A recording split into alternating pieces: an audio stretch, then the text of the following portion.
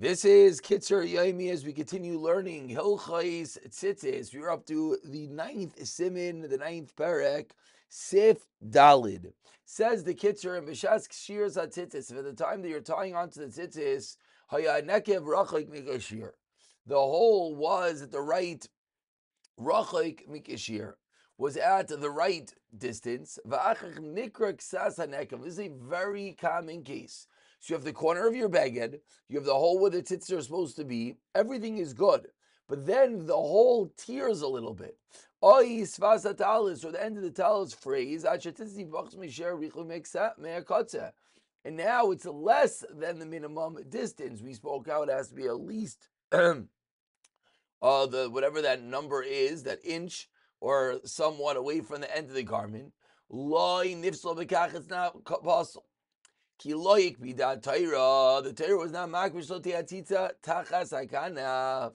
Tzitzah not be under the corner, el b'shas hasiya, only when it's made. Shenemar is a basav aslam tzitzah al kanfei bigdei. So very important halach. So the tzitzis beged ripped, they're still hanging. So as long as it's still in your garment, it's kosher. You should sew around that hole, on the edge of the tallis. So it's not going to go less than the shear of that one thumb. So lamaisa, it's kosher, but it's better to try to avoid this. The reason why this is important is because if it's kosher, then it can be fixed. Then it could be sewed back up, and then the hole could be reinforced, and your tzitzis are fine. But if it rips completely off, then everything is possible. Then there's no way to fix it without putting on completely new tzitzis. Continues the Kitzur Sif. Hey, there's a little bit of akdam over here. That article gives us that the Torah uses the word gedilim in dvarim and tzitzis in bamidvar. And from here we learn gedilim is braided, tzitzis is strings. So how much of each do we need? Noigim lasis batitzis. The minhag is to make in the tzitzis chamisha ksharim kfulim, 5 sets of double knots. Shishmeim arba chuliois, 4 spaces in between. So 4 spaces are going to be the wound strings, and then you can have the knots in between.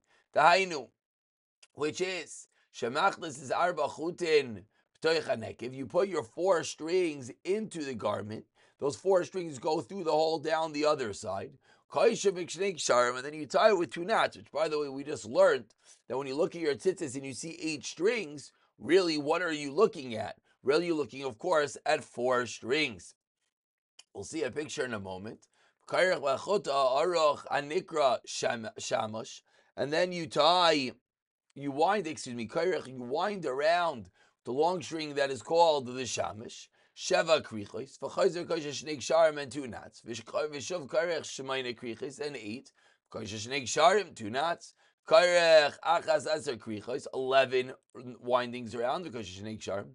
Karech shleisha aser krichos, kosher shnei ksharim.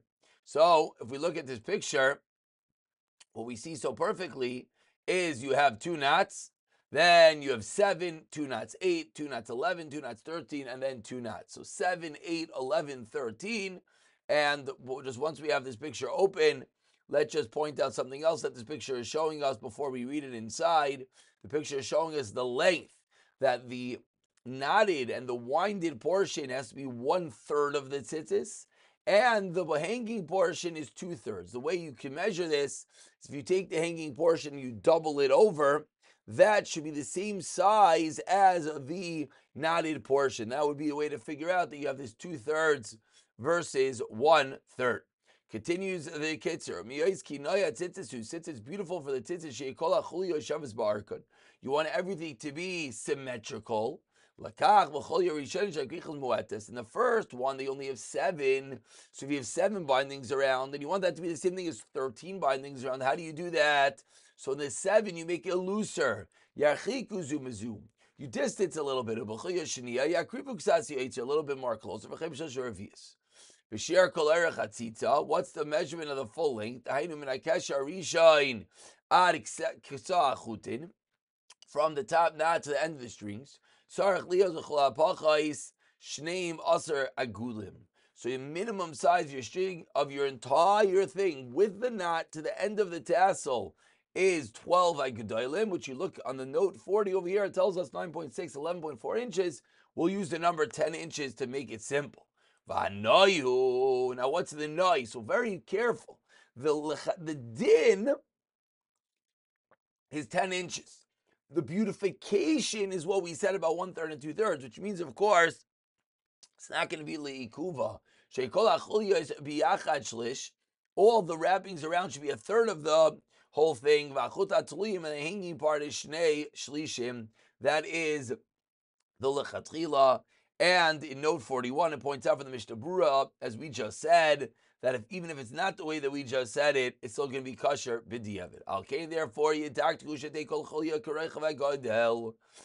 cholya, each wrapped around with the notch should be the size of one thumb.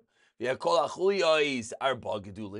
then you have 4 of those, 7, 8, 11, 13. If each one is one thumb, that gives you 4 thumb lengths. And then the hanging part is 8. 8 and 4 is going to be your 12. If it's longer than 8, then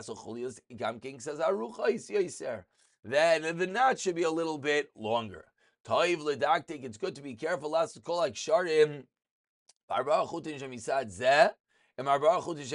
now this is a nice hack that the Kitzur teaches us. All the Pais keep saying this, that it's good that you have your 4 and you have your 4. That you should keep them separate as you go about making your tzitzis. And this is going to help us if there's ever going to be a tear in our tzitzis. And the way that you do this, anyone is making tzitzis, is again, you have your 4 strings, it's going through your baguette and your 4 on either side. The way to do it is at the end of one of the 4s, what you do is you tie a slip knot. So it always keeps those 4 together. So then as you go through it and you tie a knot, the 4 and the 4 always stay on the same side. Continues the Kitzur in Siv Vav about Allah of Tassel Manasa that we saw already yesterday. If one did not cut the strings at the beginning of the process, one very long string, folded into 4. Then you took this very long string, folded into 4, put it into your garment, and now it's 8. And then you tied all of it, and only afterwards did you cut them. Has to be made as Gidilim Tarshin and Tas also can be already made. Pirush. To be known, she had tzitzis b'shas asiyos, and al-beged has to be separate tzitzis when you put in the garment. You can make it when it's possible. And our school gives us a beautiful picture over here. You see this all one long string. Then afterwards you would snip the ends. That is not good. And similarly, everything good.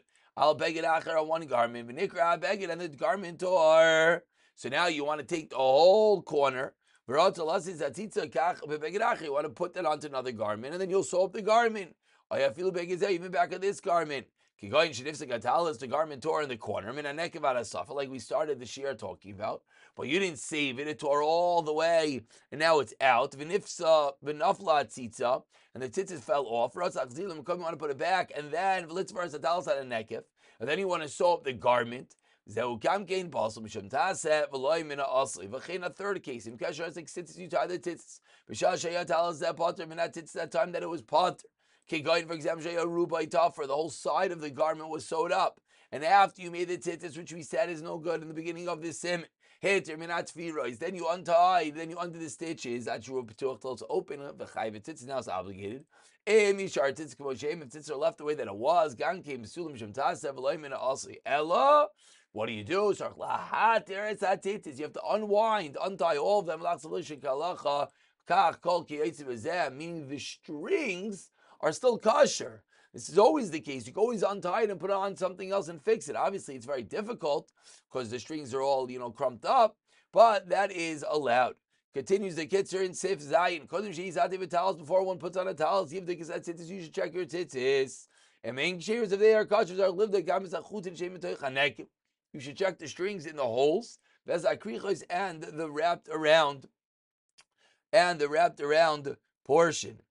On the bottom of it, they pointed out an important halacha that if you're making the bracha on a different beged, then you don't need to. For example, a married person, that's wearing a Tallis Katan and he makes a bracha on his Tallis Gadol, he would not need to check it. But Yafred as a chutin, you should separate the string shleim muhudak and zabzad. They shouldn't all be stuck to one to another. But this is going to cause one to come late.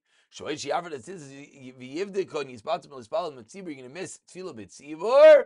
Ain't levadik and lefar. Then you don't need to do that. Of course, it's because you have a chazaka that it's kosher. You should check it, but if one's going to be late, you do not have to. Kol ha-mitzvahs, so we continue with Sivches. Says the Kitzur, kol ha-mitzvahs, every mitzvah that you do, mevarchen alein, you make a bracha on them, over last years before you do it, pirush koydem asiyah, ulachar ha-bracha, and after the bracha, take it miyad, and after we recite the brachas, our last is the mitzvah, you have to do the mitzvah right away, lachein, therefore, how do you put on a tallis? Also, there's tallis b'shtei yad, if you hold tallis with two hands, you have it and you think, Shetzivanu HaKadosh Baruch Hu Lesatei V'Tzitzis. Hashem commanded us to put on tzitzis. Today, why are we putting on tzitzis? It's very important. Sheniskar, it's called on mitzvahs kulan. Last ice. You have to remember all the 613. Shenamar Isem Isayus Chartem Eskomasos Hashem. When you see them, you remember the mitzvahs of Hashem. V'yavarich, move when you make the bracha standing. Lesatei V'Tzitzis. Beis bepatach Lesatei V'Tzitzis. Then, after the bracha, not sometimes you see people, they put it on and then they make the bracha. No, you hold your tallis, you make the bracha, then you put it on. Goes down over your head until your mouth. Then you bring the corners onto your neck. And